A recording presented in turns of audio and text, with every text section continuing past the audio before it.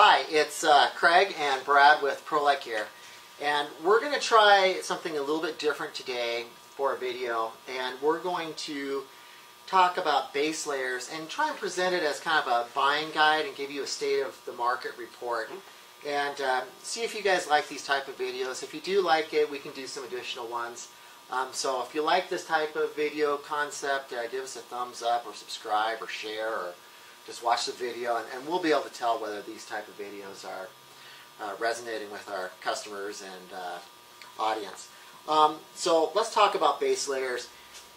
You know, performance base layers oftentimes are something that a customer may not give as much thought to or pay enough attention to, but really they're pretty critical when you are, you know, in a high exertion backcountry activity, just in terms of moisture management.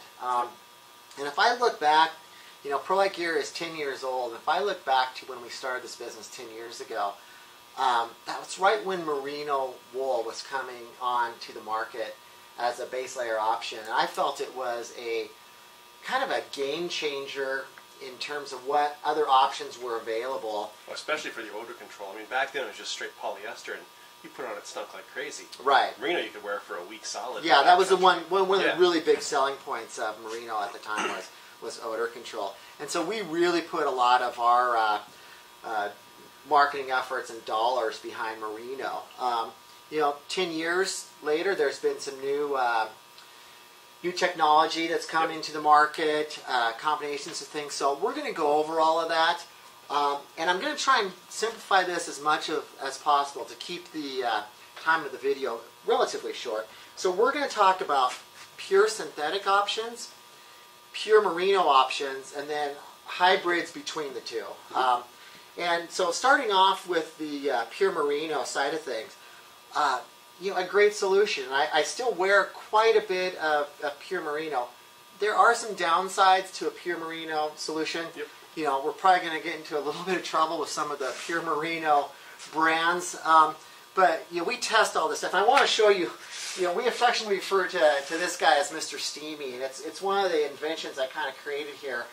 What I do is, this is a hollow mannequin body, but I've drilled some holes, you know, in the chest area. I don't know if you can see this on video or not, Shane, but underneath the arm area, just in the areas where the body does, you know, produce a lot of moisture, a lot of perspiration.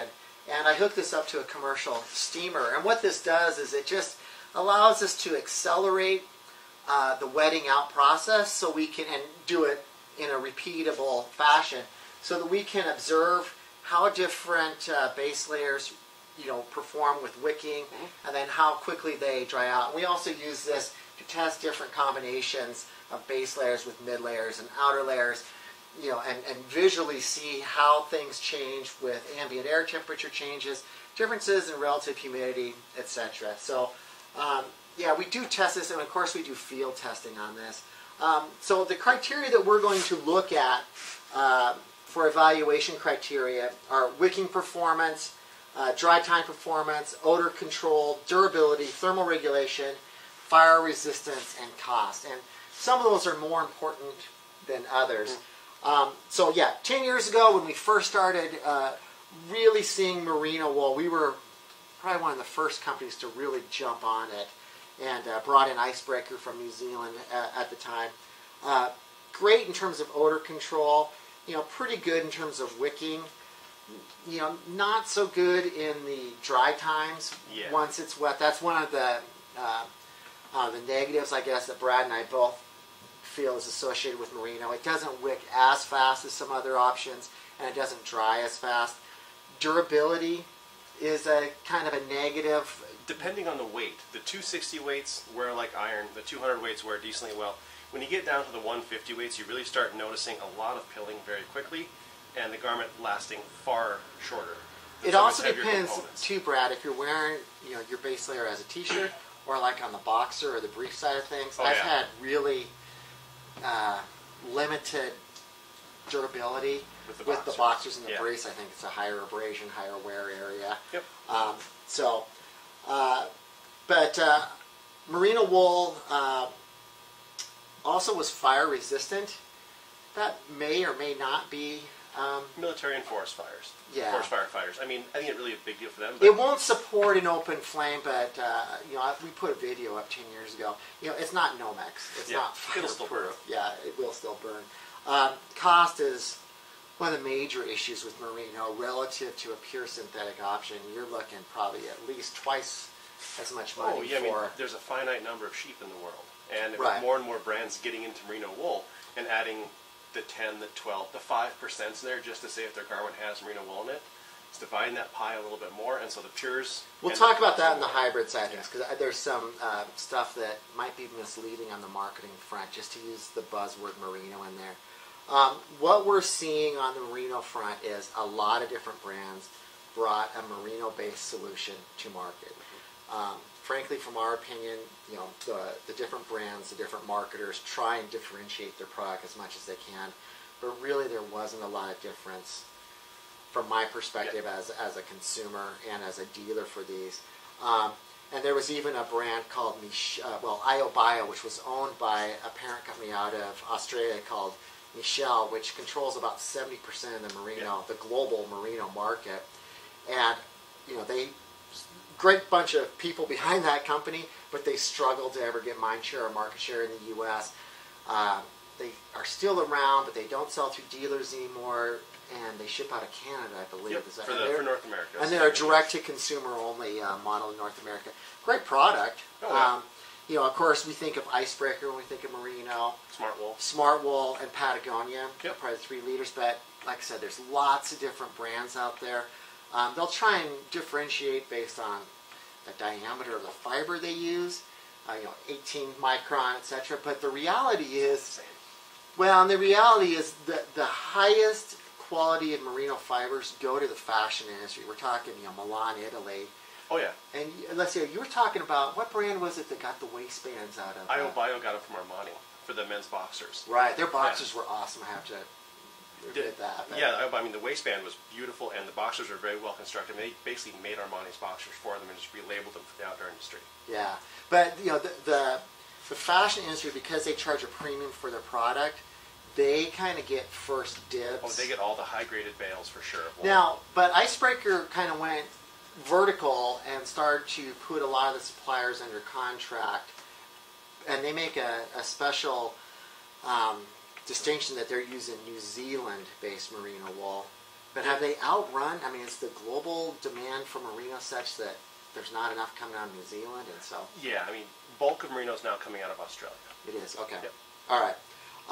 So in terms of the pure merino plays, even Icebreaker, who probably likes to market around pure merino more than anybody else, in some of their higher performance, they'll use some synthetics in there, like 2 to 3%, just to help give the garment some shape. Yeah, I mean, they know this because once you wet out merino wool, it bags out, it gets very, very heavy, it doesn't hold its shape.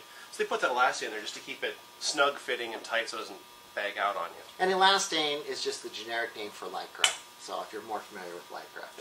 Yeah. Anything else you want to talk on the merino front? I think it's still a viable option. I think where we're going with this is we think there's a better option out there than pure merino. Pure merino for me is a non-winter item. I know it's supposed to be very thermal efficient, but in the winter I sweat so much that I wet this stuff out and it never dries. On your trips, I was wet for days and days, and all I brought was pure merino. For me, wool makes sense in very, very hot climates like desert, where you want something that gets wet and doesn't like to dry quickly because it helps the evaporative cooling. You just raised a real interesting point. I think a lot of people, when they think Baselayer, think strictly late fall, winter.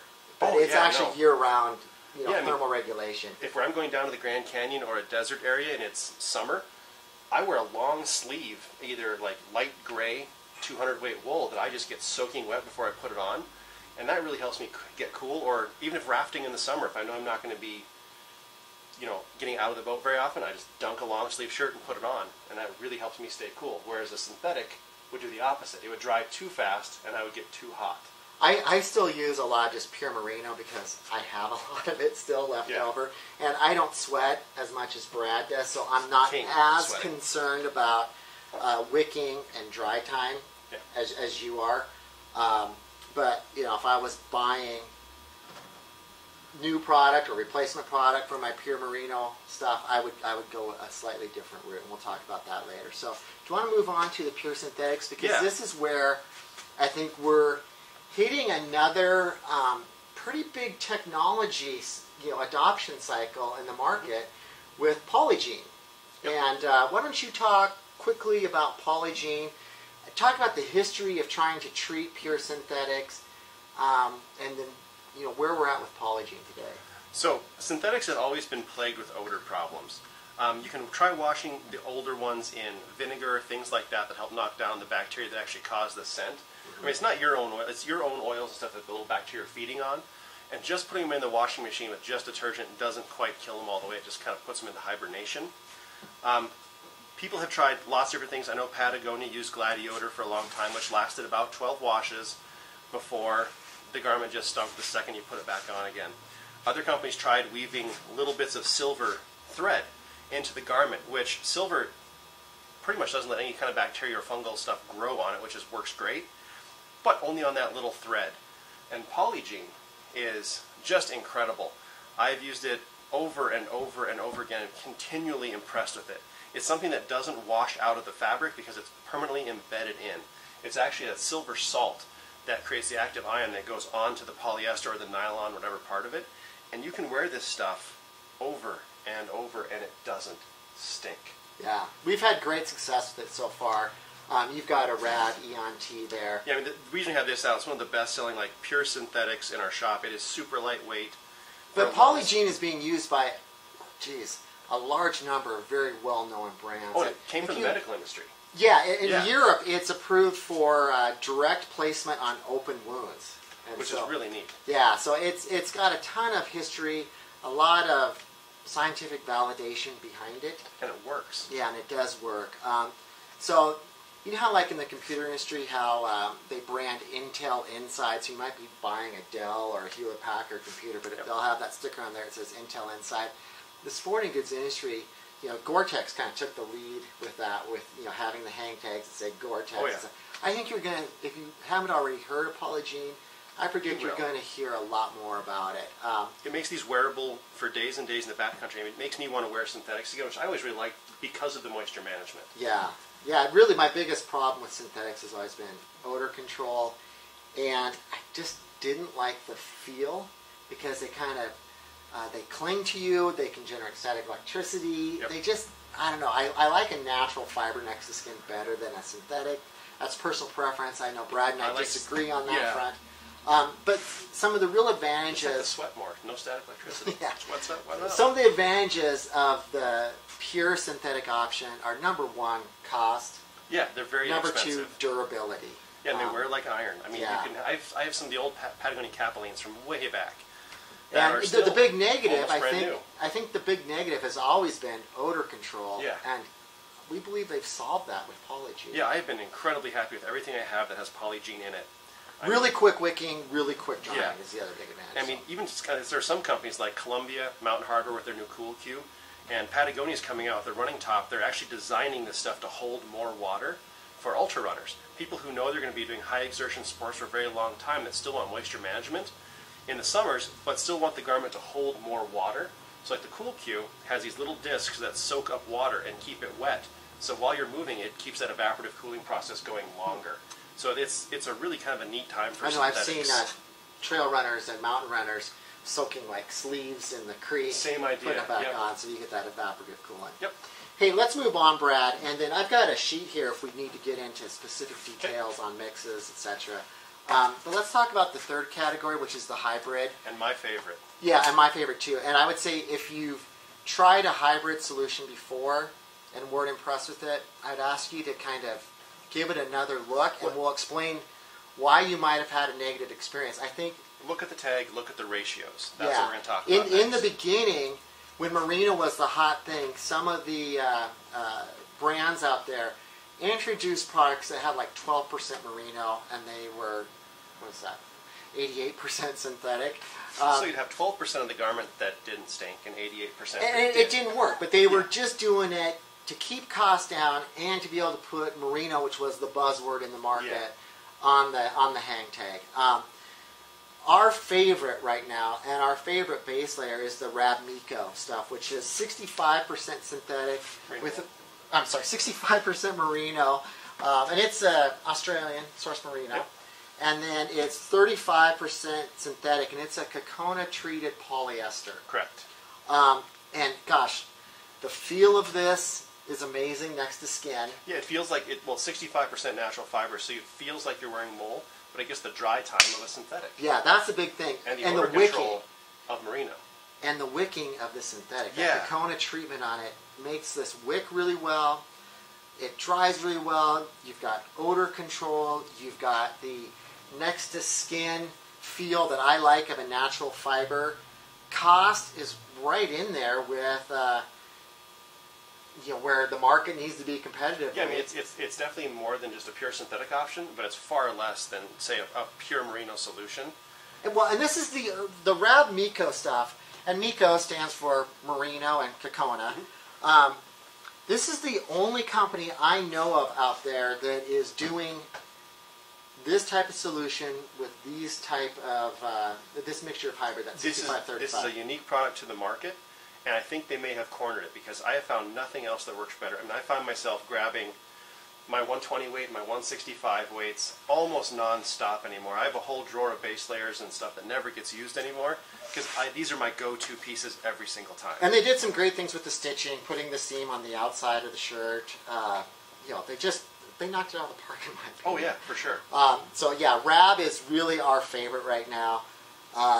Anything else you want to add on this, Brad? The Kokona is made from coconut husk carbon. It's basically take a coconut, husk it, and then burn that. It produces the finest carbon, basically just ash. Basically, they're throwing in this polyester. 1 gram of that carbon has the same surface area as a soccer field. So basically, you can take that and okay, we're going to add all these little bits to that polyester, which increases the surface area, which increases the wicking and the dry time. Yeah, and the carbon has odor control built into it too, because it kind of neutralizes odors, which is really nice. Well, Kokona started off by being used as a treatment on pure synthetics. Yeah. And I think it worked. I still didn't like the feel of the pure synthetic next to my skin, personally. No, this is just soft, and after a long day, like on a yurt trip or something like that, skiing, I really find this comfortable to be in. I used to bring just a dry wool layer to wear up there because I love the feeling of it, and take my synthetics off. They dry by the fire. Now I can stop bringing multiple sets of clothing. I can just bring this because I know it's going to dry. I can get it in my sleeping bag dry, and it's still comfortable to be in at night. And we've sold a lot of this Miko stuff, and I haven't had any returns in terms of a durability issue or anything. No, far less than merino. Yeah, for sure. So that's the state of the market right now. If you're interested in seeing more videos like this, let us know. We're going to keep trying to educate you with different types of videos on different topics. And so if you find something that you really like, please let us know. If you've got ideas for videos that you would like to see us dive into, or a particular product you want us to review, let us know. If you've got questions, the Ask Brad stuff over on our forums. If we didn't answer anything here, please just feel free to put those up there, and I'll be happy to answer them as fast as I can. And you'll see the Ask Brad link in our right-hand column on our website. So our website's prolightgear.com. You'll see it in the closing. I think that's it for now. Yeah, thanks for watching, and thanks for supporting us at prolightgear.com.